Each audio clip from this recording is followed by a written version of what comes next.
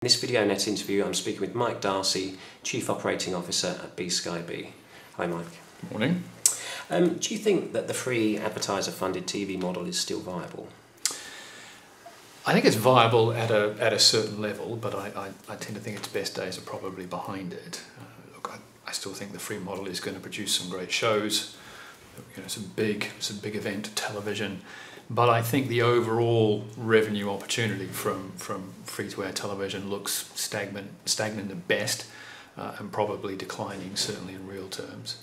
When you combine that with sort of increasing costs, you see just the money available to fund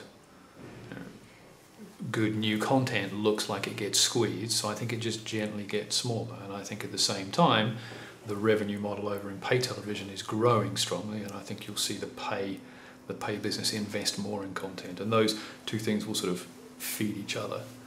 So it's viable, but perhaps not at the level it was in the past. Yeah, you mentioned cost there. I mean, HD obviously introduced a big cost that everybody had to swallow, and it seems that it has been hard to monetize with advertising alone. I mean, does 3D TV, is it likely to follow the same pattern? I think it is a similar story. I think HD was always challenging for the free-to-air community, both in terms of the production costs of the shows themselves, but also the transmission costs, requiring extra bandwidth. And what that means is it wasn't really adding any viewers. No advertiser was looking to pay more to insert an ad into an HD channel, so there was just no more money and more cost. So that looks pretty challenging. So what they've done is their most important channels, they've swallowed the cost of putting them out in HD. But actually their second tier channels, when they've looked to make those available in HD, they've actually tended to want to exploit those in a pay world. So Sky's done deals with several of the commercial free-to-air broadcasters in which their HD channels are pay channels, because that's the only way they can make it add up. I think 3D is a roughly similar story. There will be additional costs, both at the production level and at the transmission level, and it's hard to see what the additional revenue stream is for them. So I tend to think it follows roughly the same path.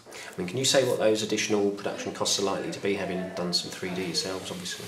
I think it's probably a little bit early to draw conclusions on that. I think it is costing more at the moment, but it is very early days, and we're all running around buying equipment, and so we're in the very early days of bearing those costs. I think what will happen is we all get a bit better at it, and we do more.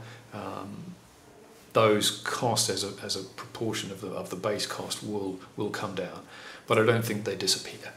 Okay. So I think there are a non-trivial extra layer of cost, and then of course there is the cost of transmission as well. So is it fair to assume that pay TV is the natural home of 3D? I think that's right, for the same reason as HD, that pay television provides the natural model to cover those additional costs.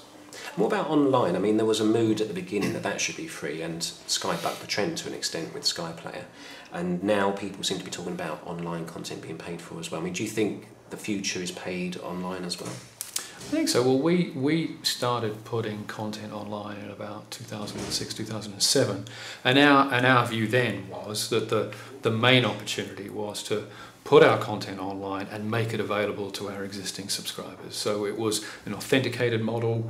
An existing customer, satellite customer, would authenticate that they were a paying customer, and they therefore had access to all of our content online.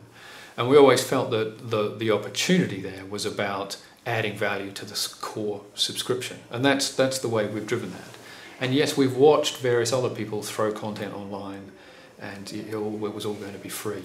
And I think what you've just seen is that early naivety has been confronted by the icy wind of commercial reality, and it just doesn't, it doesn't generate very much revenue if you just put it out there, and it potentially cannibalizes your existing revenue, and it just looks like a very, very bad idea.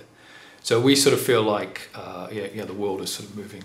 Okay, well, pay TV has obviously innovated from the birth of digital right through DVR and now onto 3D TV. I mean, what comes next, if it's not too premature to ask that, given that you're still rolling out HD right now and 3D right now?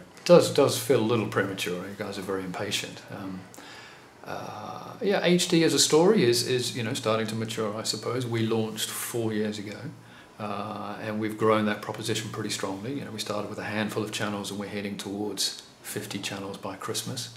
We're fairly confident we'll hit that, and we're at around 3 million customers. So I think there's quite a lot to just continue to expand that proposition and roll that into the base. 3D, gosh, we've barely even started. We launched a service in the pub sector earlier this year, and in 3 weeks' time, on the 1st of October, we'll launch our first residential 3D channel. We'll be teeing off with Golf's Ryder Cup. And that'll be just one channel on day one, and it'll be a mixture of sport and movies and documentaries and the arts.